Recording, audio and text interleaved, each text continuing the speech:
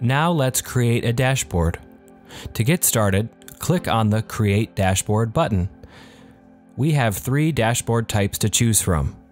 The periodic dashboard, which is the most commonly used, allows you to report daily, weekly, monthly, quarterly, semi-annually, or annually. To save you some time, DashThis has created some preset templates, some of them for a single integration, some for multiple different integrations by specific strategies like SEO or social media, or market types like restaurants, medical clinics, and more. These templates can be customized by adding or removing integrations and KPIs based on your specific needs. The second type of dashboard available is the campaign dashboard.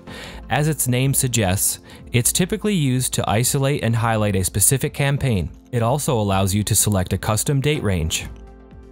And finally, the rolling dashboard type follows a trend on an ongoing basis through 3 different date ranges. Now let's see how easy it is to create a dashboard and customize it. The dashboard name could be the name of your client, or the name of the team that the report needs to be sent to. You could even reference the time period that's mentioned in the report. If you'd like, you also have the option to change the language and currency.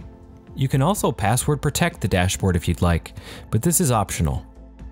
The next step is to choose the integrations you'd like to use in the dashboard. By clicking on each of them, you will be presented with a drop-down menu allowing you to choose between all the data sources you manage from this account.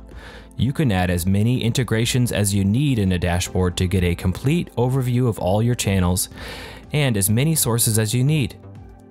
You can still use templates even if you don't have access to all the integrations it contains. Here, we'll just confirm that we want to continue.